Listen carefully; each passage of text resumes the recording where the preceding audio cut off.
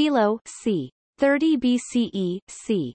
50 CE was a leading writer of the Hellenistic Jewish community in Alexandria, Egypt. He wrote expansively in Koine Greek on the intersection of philosophy, politics, and religion in his time. Specifically, he explored the connections between Greek Platonic philosophy and late Second Temple Judaism. For example, he maintained that the Septuagint, the Greek translation of the Hebrew Bible and additional books, and Jewish law, which was still being developed by the rabbis in this period, are a blueprint for the pursuit of individual enlightenment. Philo interpreted the stories of the Pentateuch, first 5 books, as elaborate metaphors and symbols. He did not reject the subjective experience of ancient Judaism, yet, he repeatedly explained that the Septuagint cannot be understood as a concrete, objective history. Philo was largely shaped by contemporary Greek philosophy. For example, he explained that ideal Greek forms for reason and wisdom illustrated the deep, mystical truth of God and Judaism. Philo stated his theology both through the negation of opposed ideas, and through detailed, positive explanations of the nature of God. In his negative statement, he contrasted the nature of God with the nature of the physical world. He integrated select theology from the rabbinic tradition, including God's sublime transcendence, and man's inability to behold an ineffable God. However, he significantly disagreed with the theology that God actively changes the world, is filled with zeal, is moved by repentance, and aids his chosen people. Philo did not consider God similar to heaven, the world, or man. His God existed neither in time nor space and had no human attributes or emotions. He argued that God has no attributes, hapless in consequence no name, haretos, and for that reason he cannot be perceived by man. Further, God cannot change, hatreptos, he is always the same. He needs no other being, Kresin Howden O grave Sigma Tau O grave Parapan, and is self-sufficient. God can never perish. He is the simply existent O on, ta hun, and has no relations with any other being. Tagar e on estin auchi tun pros. Topic: Anthropomorphisms. Philo characterizes as a monstrous impiety the anthropomorphism of the Bible, which ascribes to God hands and feet, eyes and ears, tongue and windpipe. Scripture, he says, adapts itself to human conceptions, and for pedagogic reasons God is occasionally represented as a man. The same holds good also as regards God's anthropopathic attributes. God as such is untouched by unreasonable emotions, as appears, e.g., from Exodus e:12, where Moses, torn by his emotions, perceives God alone to be calm. He is free from sorrow, pain, and all such affections. But he is frequently represented as endowed with human emotions, and this serves to explain expressions referring to his repentance. Similarly, God cannot exist or change in space. He has no where, pu obtained by changing the accent in Gen. E:9. Adam, where pu art thou, is not in any place. He is himself the place. The dwelling place of God means the same as God himself, as in the Mishnah equals God is. Comp. Freudenthal. Hellenistische Studien. p. 73, corresponding to the tenet of Greek philosophy that the existence of all things is summed up in God. God as such is motionless, as the Bible indicates by the phrase, God stands. It was difficult to harmonize the doctrine of God's namelessness with the Bible, and Philo was aided here by his imperfect knowledge of Greek. Not noticing that the Septuagint translated the divine name Yhwh by Kyrios, he thought himself justified in referring the two names Theos and Kyrios to the two supreme divine faculties.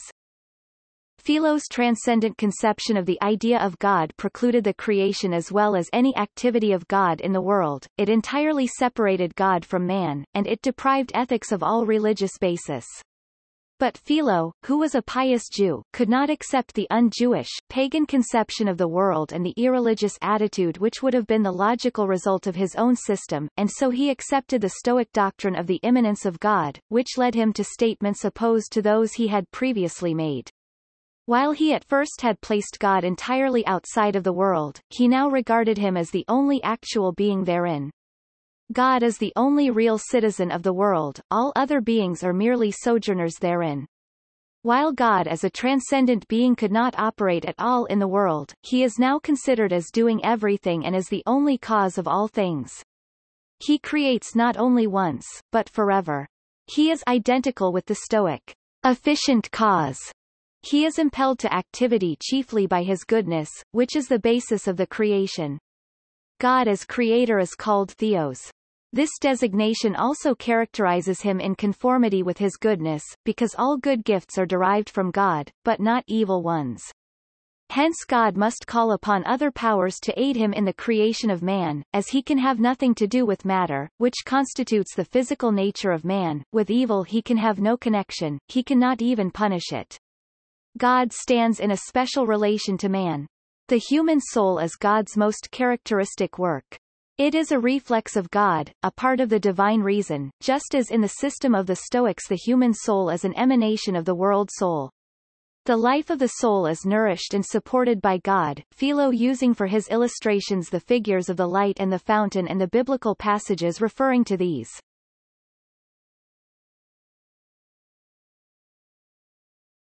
Topic: Doctrine of the divine attributes.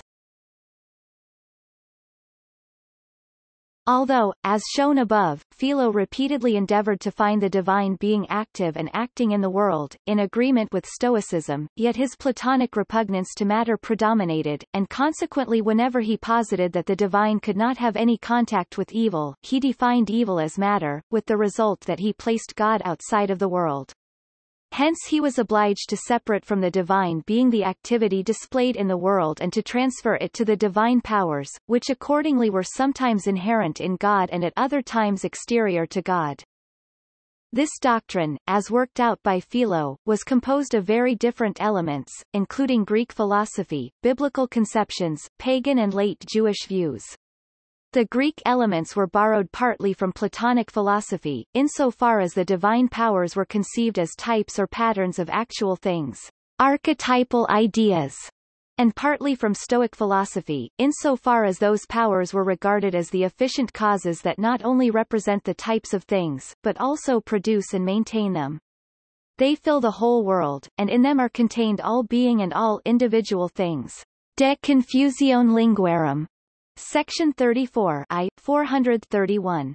Philo endeavored to harmonize this conception with the Bible by designating these powers as angels. De Gigantibus. Section 2 I. 263. De Somnis. I. 22 I. 641 et seq., whereby he destroyed an essential characteristic of the biblical view. He further made use of the pagan conception of demons Ib. And finally he was influenced by the late Jewish doctrine of the throne chariot, in connection with which he in a way detaches one of God's fundamental powers, a point which will be discussed further on. In the Haggadah this fundamental power divides into two contrasts, which modify each other. In the same way Philo contrasts the two divine attributes of goodness and power, agathos and arche, dynamis charistique and syncholastica. They are also expressed in the names of God, but Philo's explanation is confusing. YHWH really designates God as the kind and merciful one, while Elohim designates him as the just one. Philo, however, interpreted Elohim LXX theos as designating the cosmic power, and as he considered the creation the most important proof of divine goodness, he found the idea of goodness especially in theos. On the parallel activity of the two powers and the symbols used therefore in Scripture, as well as on their emanation from God and their further development into new powers, their relation to God and the world, their part in the creation, their tasks toward man, etc., see Siegfried. Philo. pp. 214-218. Philo's exposition here is not entirely clear, as he sometimes conceives the powers to be independent hypostasis and sometimes regards them as immanent attributes of the divine being.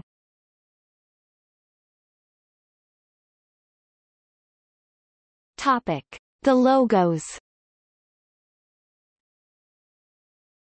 Philo used the term logos to mean an intermediary divine being, or demiurge. Philo followed the Platonic distinction between imperfect matter and perfect form, and therefore intermediary beings were necessary to bridge the enormous gap between God and the material world. The Logos was the highest of these intermediary beings, and was called by Philo, the firstborn of God. Philo also wrote that the Logos of the living God is the bond of everything, holding all things together and binding all the parts, and prevents them from being dissolved and separated. Philo considers these divine powers in their totality also, treating them as a single independent being, which he designates Logos. This name, which he borrowed from Greek philosophy, was first used by Heraclitus and then adopted by the Stoics. Philo's conception of the Logos is influenced by both of these schools. From Heraclitus he borrowed the conception of the dividing Logos, Logos tomius, which calls the various objects into existence by the combination of contrasts. Quis rerum divinarum heres sit. Section 43 I. 503, and from Stoicism, the characterization of the Logos as the active and vivifying power. But Philo borrowed also Platonic elements in designating the Logos as the idea of ideas, and the archetypal idea. There are, in addition, biblical elements. There are biblical passages in which the word of Yhwh is regarded as a power acting independently and existing by itself, as Isaiah chapter 55 verse 11. These ideas were further developed by later Judaism in the doctrines of the divine word creating the world, the divine throne chariot and its cherub, the divine splendor and its Shekinah, and the name of God as well as the names of the angels, and Philo borrowed from all these in elaborating his doctrine of the Logos. He calls the Logos second God, deuteros theos. Questions and answers on Genesis chapter 2 verse 62, the archangel of many names, taxiarch, corps commander, the name of God, also the heavenly Adam, the man, the word of the eternal God. The Logos is also designated as high priest, in reference to the exalted position which the high priest occupied after the exile as the real center of the Jewish state. The Logos, like the high priest, is the expiator of sins, and the mediator and advocate for men. Hecate and Paracletus. From Alexandrian theology, Philo borrowed the idea of wisdom as the mediator. He thereby somewhat confused his doctrine of the Logos, regarding wisdom as the higher principle from which the Logos proceeds, and again coordinating it with the latter.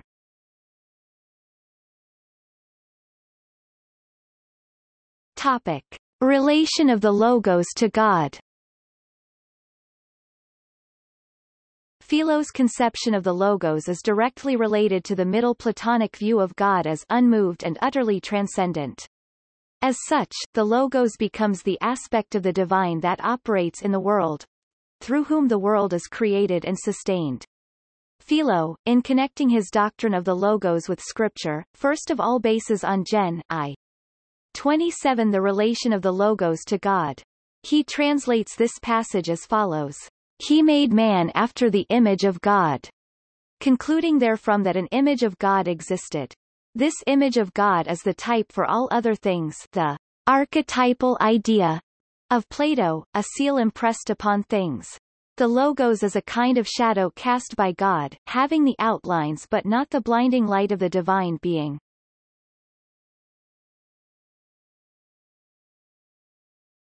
Topic: Pneumatology. The relation of the Logos to the divine powers, especially to the two fundamental powers, must now be examined. And here is found a twofold series of exegetic expositions. According to one, the Logos stands higher than the two powers. According to the other, it is in a way the product of the two powers. Similarly, it occasionally appears as the chief and leader of the innumerable powers proceeding from the primal powers, and again as the aggregate or product of them. In its relation to the world, the Logos appears as the universal substance on which all things depend, and from this point of view the manna, as genokotaten t, becomes a symbol for it. The logos, however, is not only the archetype of things, but also the power that produces them, appearing as such especially under the name of the logos tomius, the divider. It separates the individual beings of nature from one another according to their characteristics, but, on the other hand, it constitutes the bond connecting the individual creatures, uniting their spiritual and physical attributes.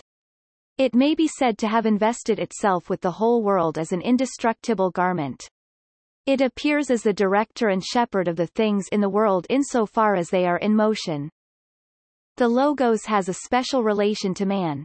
It is the type, man is the copy. The similarity is found in the mind, nous of man. For the shaping of his nous, man, earthly man, has the logos, the heavenly man, for a pattern. The latter officiates here also as the divider, tomius separating and uniting. The logos as interpreter announces God's designs to man, acting in this respect as prophet and priest. As the latter, he softens punishments by making the merciful power stronger than the punitive. The logos has a special mystic influence upon the human soul, illuminating it and nourishing it with a higher spiritual food, like the manna, of which the smallest piece has the same vitality as the whole.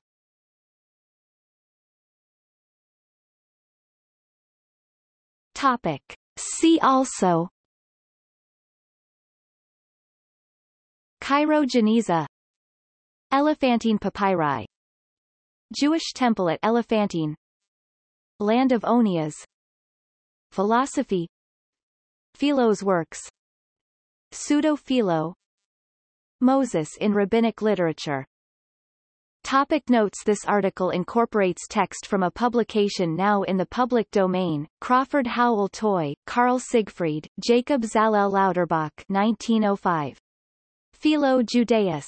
In Singer, Isidore, et al. The Jewish Encyclopedia 10. New York, Funk and Wagnalls. p. 11-13.